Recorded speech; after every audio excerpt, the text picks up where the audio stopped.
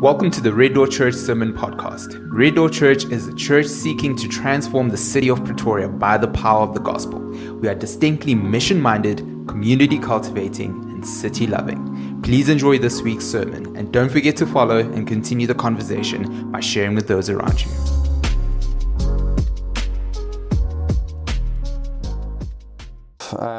Well done, Zane and Tuki, for reading that marathon right there. Friends, welcome again as Temba. Welcome to you guys this morning. My name is Reinki, so Reinhard. I'm the pastor here at Red Door Church, and wow, what a morning it's already been. If you're joining us for the first time, we're in a series in the book of Acts, and this morning is the series finale of series 1. And so this morning is the end of this series of series number 1, and we're going to take a break from the book of Acts, and we're going to dive next week in some psalms, some prayers for Pretoria. And so if you're joining us for the first time this morning, you've joined us for a humdinger. It's going to be a big one, like you guys saw the one that we read. It's really good. I don't know about you, but it already feels like I've had a big feast this morning. Man, what a morning it's been. I never knew that Connor and Kranka had such acting talent. I mean, they've been hiding that pretty well. Selen's so encouraging, sharing this morning through the prayers and the reading. Hearts already been really warmed this morning. But we do pray that even now, as we're going to dive into this lengthy text, and don't worry, my sermon won't be as long as Stephen's sermon in the text. But we do pray that as we navigate this massive and amazing text this morning, that God would use that to also change our hearts and to turn our hearts to Him. For that, a lot has been said and a lot has been prayed. I'll pray quickly, but we need prayer for our hearts as well this morning. So let me pray for us. Father God, oh, how we wish that we could meet in person. But if not, this is a close second. It's really great to be able to see our brothers and sisters on the screen. And we pray this morning that there would be unity, not through only the medium of Zoom, but actually through the unity of your Spirit. And we're so thankful that our hearts are already warmed this morning. And we pray for more of that. May we be convicted. May we be encouraged. May we be excited by your word and your gospel through your Spirit. Amen. Family, it's uncanny how in times of serious crisis, most people will try and look for God, whether you're a Christian or not. We see this in movies, we see this in real life, that when your life is in danger or when you're facing life-threatening situations, people will seek comfort in a higher being. It doesn't matter who you are. The only difference between people is where they look for God. Some people look for God when they seek out a man of the cloth to pray for them, or a priest to pray for them. Some people have physical things that they try to hold on to. Maybe you've got a crucifix or some prayer beads or something that makes you feel closer to God. Some people would even visit a special religious heritage site so that they can feel closer to God. So they will go on some sort of pilgrimage to some of these special places so that they can feel close to God, or they can make their requests known to God. And so that maybe poses a question for us this morning. What do you do to get close to God? Or at least to feel close to God? Where do you turn to? What are some of the things that you run to that makes you already feel that much closer to God? If you were a Jew, or if you are a Jew this morning, the answer is pretty simple. You would go to the temple. Now today, the temple is largely destroyed in the city of Jerusalem. However, in Jerusalem, the one wall of the temple remains. It's called the Western Wall, or the Wall of Wailing. And millions of people every year visit this special religious site to pray to God, and they somehow believe if they're at that special site, at the temple, they're closer to God, or God would somehow hear their prayers. And so the temple in the Jewish tradition is of great spiritual significance, even today for a lot of people, whether you're Jewish or not. And it certainly played a major role in the Jewish faith back then, when the temple was still restored. And so the question that we need to answer ourselves, or that we need to wrestle with this morning, is we think about that. Does it really help? Does it really help to go to these special religious sites, or do these religious artifacts actually bring us closer or not closer to God this morning? Do we still need the temple, or how can we actually get close to God? Where are the places, or what are the things that we need to turn to if we need to look for God, especially in a time like today? And especially in times of crises like a pandemic, where do we turn to when we look to God, when we want to connect with God? Now, fam, that's what today's passage is all about, the massive passage that we're going to dive into. Just to bring us up to speed of where we are in the book of Acts, the church was started by Jesus and through his Spirit by the apostles, and what we've seen in the first couple of chapters is just amazing and a major growth in the church.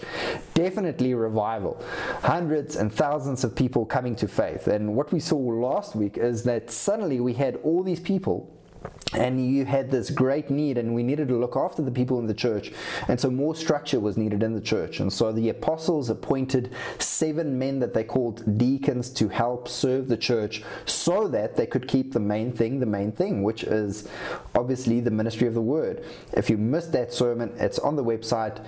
Temba preached an absolute fire sermon. You've got to go listen to it. Now, of these 7 men appointed to serve as deacons in the church, as they kind of structured the church, one of these individuals was called Stephen. Now, the text tells us a little bit more about who and what Stephen is. He was a man full of wisdom, full of grace and power, and definitely full of the Spirit, meaning that the Spirit, he had a specific gifting where the Spirit was guiding him and helping him and teaching him how to preach and teach. And what we see is that Stephen wasn't just serving in the church, he was also proclaiming the gospel. He was sharing it with the people in the synagogue. And the teachers of the Jewish faith, often in the synagogue, came and wrestled with Stephen, debating with him and actually bringing some arguments against him. And the text said that they could not withstand his wisdom and the Spirit with which he was speaking, which is amazing. You had these scholars that weren't able to actually disprove everything that Stephen was teaching. And what do people do when they don't get their own way? Well, unfortunately, they cheat, they instigate, and they lie. And so we see that these teachers in the synagogue, they weren't going to let Stephen get away with this. And so they instigated men of ill repute to come and bring false accusations against Stephen, to bring false charges against Stephen. And ultimately, these charges led to Stephen being arrested. And he had to appear before the council of the synagogue. This is the same council that first arrested Peter and John. This is the same council that arrested all the apostles and had them beaten. This is the same council that sentenced Jesus to death. And so the charges brought against Stephen, and you can already realize this is pretty serious if you're appearing before the Sanhedrin, before this council. But the charges that were brought against Stephen were so serious that he had to appear before this council, and the charges were twofold, or the accusation that was brought against him was twofold. First, he was accused of speaking against the temple, their holy place. And secondly, the second charge that was brought against him is that he was against the law of Moses. And because Stephen was preaching and teaching about Jesus, it sounded like Jesus was taking away the law of Moses. It sounded like Jesus was saying that the temple was insignificant. And Stephen, being an advocate for Jesus and standing for everything that Jesus taught and spoke about, it obviously then meant that Stephen was also against the temple and against the law of Moses. Now, these are pretty serious accusations that were brought against Stephen. And to understand his response, the speech that he gave to the council, we need to know what this meant in Jewish and Old Covenant tradition. Here's why it's important. I'm going to read for us an extract from Exodus 34, verse 19. Jason's going to put it up on the screen. It says that when Moses came down from Mount Sinai, with the 2 tablets of testimony in his hand, as he came down from the mountain, Moses did not know that the skin of his face shone, because he had been talking with God. Thanks for that, Jason. God spoke directly with Moses, and he gave Moses his law and his word.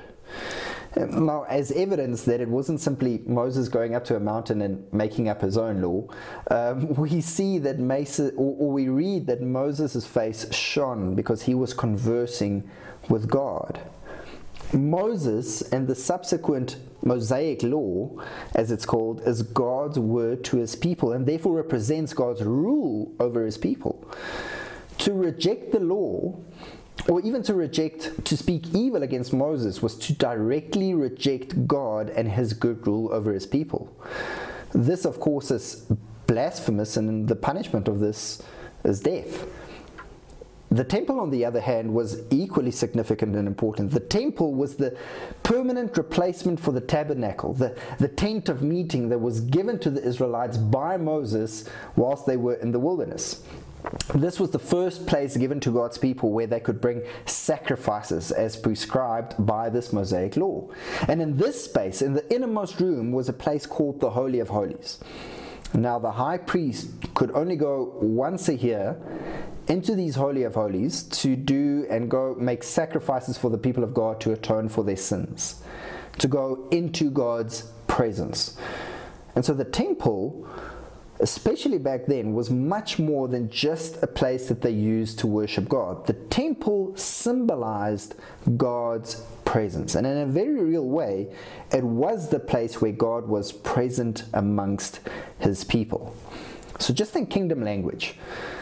If God is the king of Israel, his word is his law and his rule over his kingdom. And the temple represents his presence and the place where he executes that good rule. And so when we understand this, we realize how the accusations against Stephen wasn't just arbitrary accusations. No, he was accused of going and speaking against the kingdom of God. This is the biggest form of blasphemy that exists, and the penalty under Jewish law, as we mentioned, is death. And so when Stephen is brought before the council, we read in verse 15, "And gazing at him, all who sat in the council saw that his face was like the face of an angel." I don't know if you guys picked that up.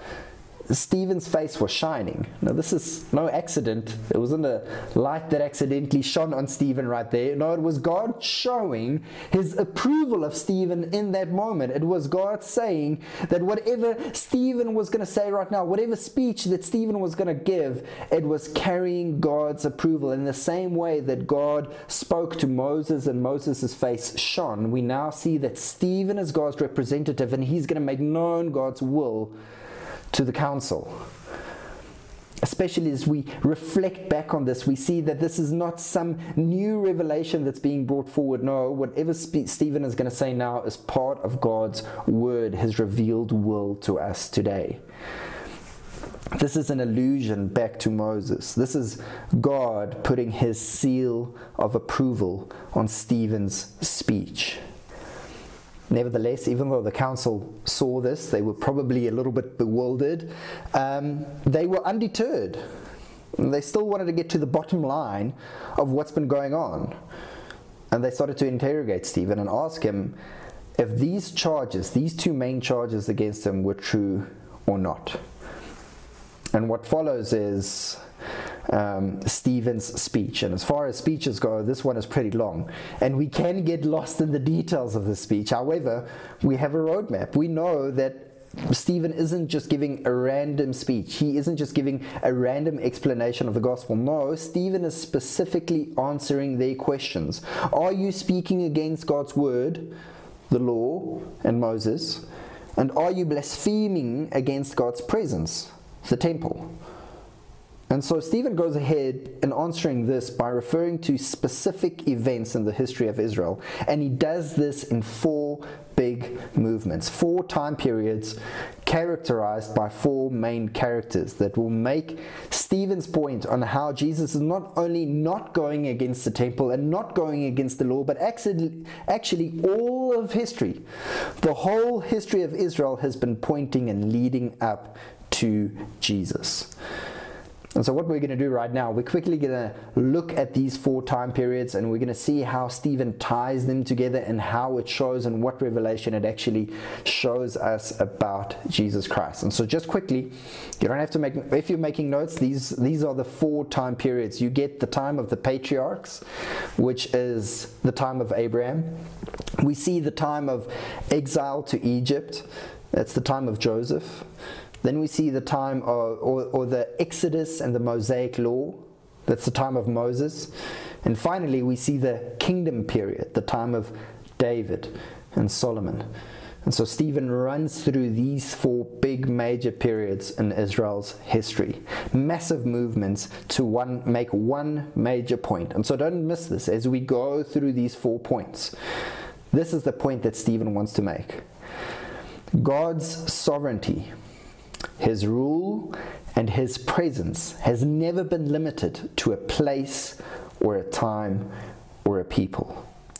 When we look at the history of Israel, we see that God's sovereignty, His rule, has never been limited to a time or a place or a people. We see in Abraham that God made His covenant promise to Abraham when he was still an idol worshipper. He was actually a moon worshipper. And so what we learn through that time period, especially the time of the patriarchs, is that God's goodness and His promise did not rest on the faithfulness of Abraham, but it was rather dependent on God's own goodness. We see in the time of Joseph and the exile to Egypt that even amongst the most broken situation possible, the broken world and people sin interfering with seemingly God's promises that He made to the patriarchs, that all things still work together for God's good purpose. God will execute His plan, and He will execute His judgment in spite of what the nations do, in spite of people's sin. In spite of brokenness, God's will be accomplished. And we see in Moses a type of Messiah. We see God using Moses to lead His people out of slavery and to the promised land. Not only that, but Moses was to give guidance to the people on how to serve and love God. And so being a prophet and a type of Messiah, we see that that even Moses was time and time rejected, just like the future Messiah will be time and time rejected by His own people. We see that people turned away from Moses, turned away from this Messiah, and will rather turn to other gods to try and save them. They will serve false gods and turn away from the one true living God. And finally, kind of in this kingdom period, we see that when Israel, at long last, through the exile, through the Exodus, through the wilderness, once they enter the promised land, we see that the kings and the hope of the kingdom restored. The hope of a kingdom where God will rule through the chosen king. And so everyone was hoping, is this finally the time where we're going to enjoy a place where we can worship God, where we can enjoy God's rule, and where we can finally enjoy God's presence in the temple? Surely it should be in David. They hoped it would be David, but even David wasn't enough. There was so much blood on David's hands that he wasn't chosen to build God's temple. It was given to Solomon, his son. And then people were hoping, well, maybe in Solomon now, maybe at long last, now all the promises of God will find their yes in Solomon. And yet, even when the temple was completed by King Solomon in all its glory and splendor, we read and remember in verse 48, "The Most High does not dwell in houses made by hands, as the prophet says. Heaven is my throne, and earth is my footstool. What kind of house will you build for me, says the Lord? What is the place of my rest? Did not my hand make all these things?" So what Stephen is showing us is that God has been working. God has been saving throughout the whole Old Testament. He's been drawing people closer to Him, yet because of sin, constantly, the people of God never get to fully enjoy the perfect rule or presence of God. Sin always gets in the way.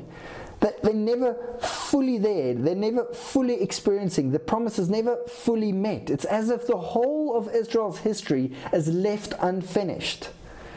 It's full of unmet expectations of what it would be like, of what you would picture it to be like to live under the kingship of Yahweh God. And we have to ask ourselves why. Why is the Old Covenant, why is the Old Testament story unfinished? What is missing? And the answer, of course, and the answer that Stephen is clearly alluding to, is because the story wasn't finished yet. The main character hasn't arrived on the scene yet. Yes, God has already been working. Yes, He has been calling people to Himself, making Himself known, but it's been a progressive revelation, building up to the ultimate story of redemption. Everything thus far has been very real to the people in Israel, but they've been shadows. It's been illusions pointing to the one true King to come. The Exodus, the exile, the promised land, the kings, all shadows of what is to come. And so God reveals it ultimately, that all of these promises, everything was pointing and finding their yes in Jesus Christ. We read in John 1 that Jesus is the Word.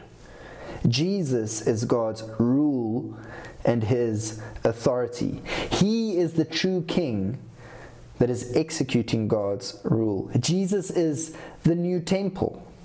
He is the embodiment of God's presence. Those who have seen Jesus have seen the Father. There is no fuller representation of God than Jesus. The accusation that the council leveled against Stephen, he now turns back to them. You stiff-necked, uncircumcised in heart and ears, you always resist the Holy Spirit. It's quite interesting. Stephen is the one on trial, but even in his speech, in his sermon, he turns the trial around and he shines the light on them. He turns the mirror on them so that they could see that the accusation that they leveled against Stephen is actually the accusation against their own hearts. If they really did believe in the law of Moses, if they really did serve God with all their heart, they would have recognized the King in Jesus. Yet they killed Him and rather chose to cling to the religious artifacts. They might have been circumcised, bearing the outward marks of the covenant that God gave them, but inwardly, their hearts, they were far from God, far from serving Him with their hearts. That's why Stephen calls them, you uncircumcised in heart. They were so interested in preserving the religious system that they missed the God to whom all of this was pointing to. And so family, this morning, we cannot hear this morning and miss the opportunity to search our own hearts to make sure that we are not those stiff-necked people with uncircumcised hearts. Is there anything that we hold on to that we somehow might think will get us closer to God other than Jesus? Is there something that we believe can give us that extra spiritual juice that will just put us or give us better protection than the people around us? Even if we don't rely on those things for salvation, what are those things that we constantly need to do, or that we constantly do, that we feel better about ourselves? We need to evaluate our hearts to make sure that we are securely and daily rooted in the truth of the gospel, so that we don't drift. Naturally, all of us tend to drift, and that happens, but let's do the litmus test to our hearts to make sure that we get back on course. If you think about ships and how they navigate, especially before GPS systems, what people would normally do, they would either take stars or for the sun to get coordinates or to get a heading of where they should go. And so what people would do as they navigate on ships is they would get a heading and then they would set sail, and then a couple of hours later or maybe later in the day you would get another heading, and then you would correct the ship's course based on that heading. The more you do this, the more you get your heading, the less you have to correct the ship's course. But if you take a long time to find a heading again, the amount that you might have drifted, it seems insignificant in the beginning, but the more time we let go, the further we drift from the truth. The farther we are away from our original heading. That's why we need to constantly check our hearts, to make sure that Jesus and the gospel is the only thing that we hold on to when we look for God. Now, I know we're actually pretty different from the original audience and from the original Jewish faith. We don't have these very real things like the temple and the law that they were depending on to get them closer to God. And we might not even be like other Christian traditions that have more traditional worship experiences that you might feel closer to God. However, we still have our own things that we can do that prones us to wander away from the gospel. It might be even our view on baptism. Whether you're of the conviction that children should only be baptized or adults should be baptized, many people fall into the trap thinking that baptism in itself is some sort of fire insurance. That I'm not really sure what I believe on baptism, but I just want to get baptized so I can have something extra.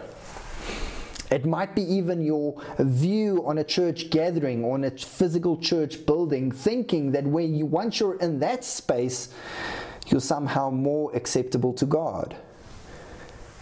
It might be that you think that a pastor's prayer is more effectual than another sister or brother's prayer, or even your own prayer. It might even be when you sin or when you mess up that you think that you need to punish yourself or that you need to pay some sort of price so that you can get back to God again.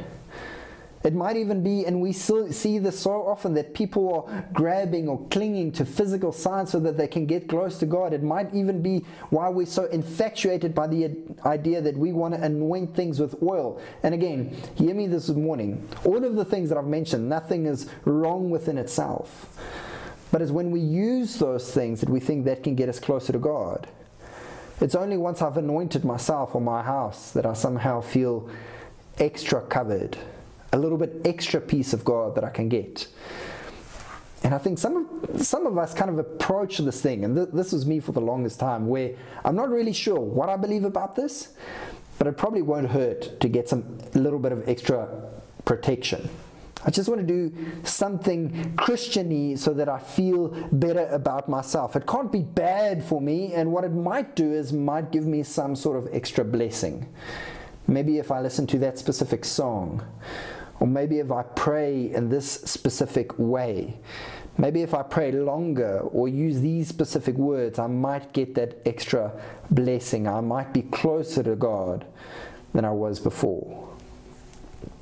Surely this can't hurt. No, family, it can.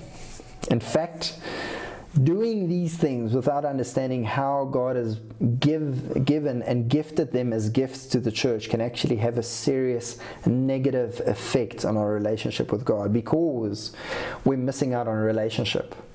And we're treating God like some sort of genie or potion where we need to say the right words, we need to do the right things in order for Him to bless us.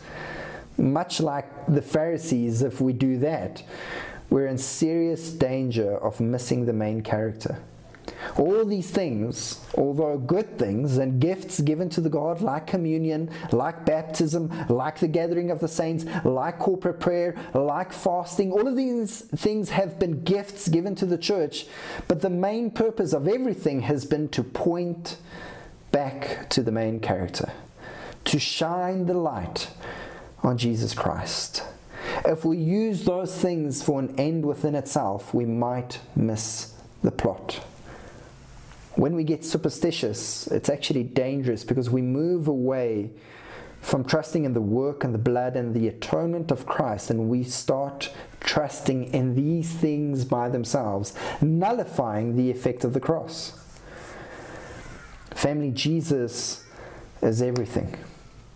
There's no special prophecy, apostle, audible voice that we need to hear. There's no special oil that you need to have. There's no special song or feeling that you need to hear or experience before you can confidently say that all the spiritual blessings in the heavenly places are caught up in Jesus. And if I have Him, I have everything. Now, how do we know this? How do we know that we can have all these spiritual blessings in Christ and that He freely bestows it upon us, especially in times like this when I don't feel like it? We even prayed about this morning before the service. A lot of us, we don't feel holy right now. I don't feel like I'm close to God like now. I don't even feel like I'm experiencing Him right now. So how can I be sure without doing something extra that I am actually close to God? What is our guarantee this morning, family? Well, read how the story ends this morning. When they heard this sermon, you can imagine sitting in that courtroom and Stephen turning the accusation back on these religious leaders. The text says they grinded their teeth. They grabbed Stephen and dragged him out of the city. Now remember, they actually need permission from the Romans to kill Stephen, but they didn't care. Their true colors were showing. The moment their false god was exposed, they were cut by Stephen's words. And what they were bleeding instead of grace and forgiveness and repentance, they were hungry for revenge and blood. They've drifted too long for too far to recognize the truth, and they stoned Stephen. As they stoned him, Stephen made these two remarks in verses 59 and 60. As they were stoning Stephen, he called out, "Lord Jesus, receive my spirit." And falling to his knees, he cried out with a loud voice, "Lord, do not hold this sin against them." Family, do these words sound familiar? These were the exact words that Jesus spoke before he died on the cross for our sins. When Stephen was physically cut by the stones, he bled grace and forgiveness. Stephen was captured by Jesus and only Jesus, and he saw Jesus standing next to God, ready to welcome him into his kingdom. How do we know Jesus is enough? Well, at one stage or another, all of us were in that crowd, hurling insults, sitting approving of all of this like Saul. Yes, he needs to be stoned, and yet Jesus had all the authority and the will to forgive us through his blood. Jesus also spoke those words, "Father, do not hold this against them." And so this morning, I'm not sure if you've experienced this yet, or if you actually know this yet, but Jesus wants to forgive you. He chooses to do so, but we need to accept this from him and only him. Only like Stephen staring into the heaven and seeing only Jesus, nothing else. It is this single-minded dependence on Christ that will change us, that will make us into the being and be able to suffer and give glory to Christ like a Stephen, so that when we get exposed, unlike the Pharisees, we return hate, we will return grace and peace to the people around us. It is being captured by Jesus that will truly and only allow us to experience the presence and the rule of God. Now I know, family, emotionally we don't always think this. Emotionally we don't always experience this, but this is why we remind one another. This is why we read His Word, and this is why we spend extended times in prayer with God. And so we don't have time to get into that this morning. How, when we pray, we come into God's presence, we actually do business with God, and that's why we're going into this series. Prayers for Pretoria. Prayers for our own hearts to connect and make sure that we realize that it's only through Jesus that we get to experience the good rule and good presence of God in our lives. Family, I hope that this is true for us not only this morning, but throughout this time where we might be separated from one another, where we even feel emotionally separated from one another, that we realize that in the same way that Christ was with Stephen until his dying moments, that He is with us wherever we are and whatever we are experiencing, and He is serious about blessing us and loving us and forgiving us. Let's give honor and praise to Him. Amen. Father God, we thank You this morning for Your grace. We thank You for this mammoth exposition of Old Testament history, pointing and elevating and glorifying the main character of all history, Jesus Christ. We pray that we won't somehow hold into other ideas, superstition, illusions, something else that we need to do to feel or experience you, but that we would recognize the price that has been paid on the cross, and that you have already accepted us, that you are eager to forgive us. Father, I pray that as we are changed by you, that we would, similar to Stephen, be cut, when we are cut, that we would bleed grace and forgiveness. Father, may we be a different people, that from the outside we might look the same, but especially in times of crisis, when everything else is stripped away, when our gods are exposed, that our God would be Jesus Christ standing next to the one true God. That we would see that and be encouraged by that, and that we would be able to love and serve the broken world around us. We can only do this through your grace, and you give it to us freely and willingly. For that we love you and we praise you. Amen.